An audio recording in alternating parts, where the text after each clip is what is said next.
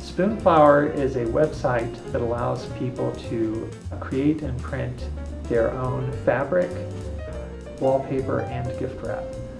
Independent artists can also choose to make their designs available for sale to other people and earn money when people buy those designs. Spoonflower was actually my wife's idea. Back in 2007, when this idea first came about, I didn't know the first thing about sewing or fabric or printing for that matter.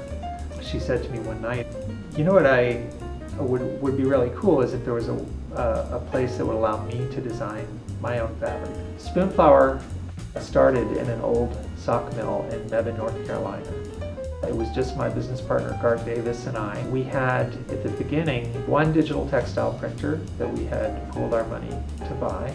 Today, Spoonflower occupies 3 offices in Durham, North Carolina, with a new office that opened recently in Berlin, Germany. We are approaching having 200 employees. What we're most excited about now is expanding Spoonflower into international markets, having a website that supports many languages. In addition to international expansion, we're also really excited about rolling out new products and services that we're calling Spoon Labs. The first one is already launched. It's called Sprout Patterns, and it's a completely new way to look at sewing customized garments and apparel. We benefit from having this very strong community of customers. That community consists both of designers, artists, people who make and sell things on Spoonflower, but also people who just love design and love fabric and love sewing.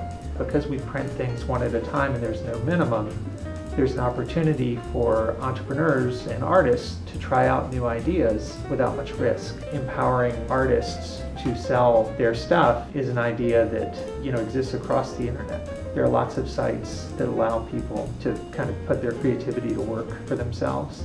Spoonflower kind of joined that community of companies, which is another thing that we're very proud of.